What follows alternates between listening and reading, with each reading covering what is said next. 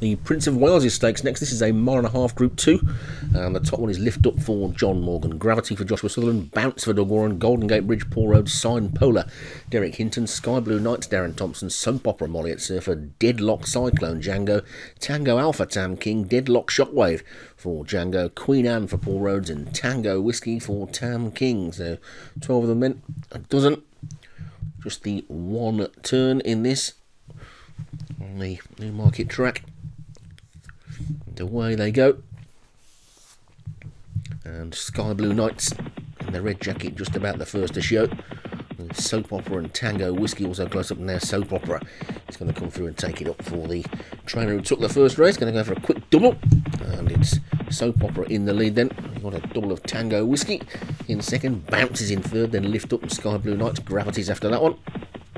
Towards the back, Sign Polar is the back marker. Sign Polar may be the one that won the Arc last season, so I can't quite remember, but it's Soap Opera in the lead by about 4. To Bounce in second, then Tango Whiskey and Queen Anne. Lift Up is after that one, and Gravity, Sky Blue Knights and Deadlock Cyclone. But two of the big trainers had a shock in their first race with one or two big named horses not running particularly well. And they'll be hoping to bounce back in this one. And Doug will be hoping to just bounce and not bounce back. Bounce with Bounce, who's moved into second. Soap Opera's the leader.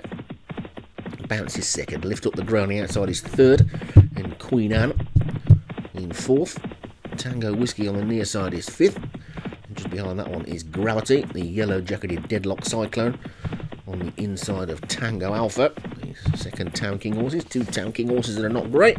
Then Sky Blue Knights after that one, Golden Gate Bridge towards the back with Sign Polar, and Deadlock Shockwave is just about the back marker.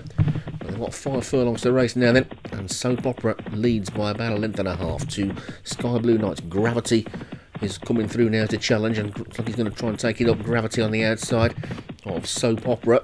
Gravity and Soap Opera, then Sky Blue Knights. Bounce is still going well. Deadlock Cyclone is on the outside. Lift Up is next, then Golden Gate Bridge trying to get into it, but it's Soap Opera on the near side who's still just about in front then now from Gravity. Deadlock Cyclone looks to be going well, so too does Sky Blue Knights. Bounce is running a big race, then comes Deadlock Shockwave. Golden Gate Bridge is trying to get into it. Tango Whiskey's the one that looks beaten at the back, but it's almost 4 in a line now then. Deadlock Shockwave, Sky Blue Knights, Gravity, Soap Opera.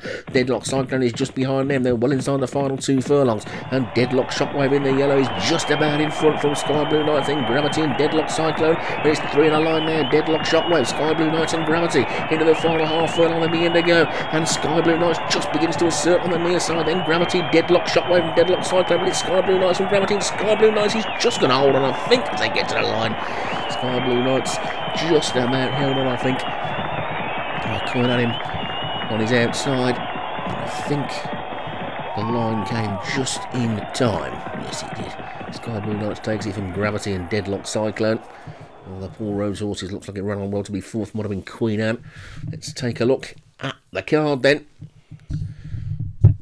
It's Sky Blue Knights for Darren Thompson, the winner. Gravity for Joshua Sutherland second. Deadlock Cyclone for Django was third. Queen Anne for Paul Rhodes was fourth. And Tango Alpha for Tam King was fifth.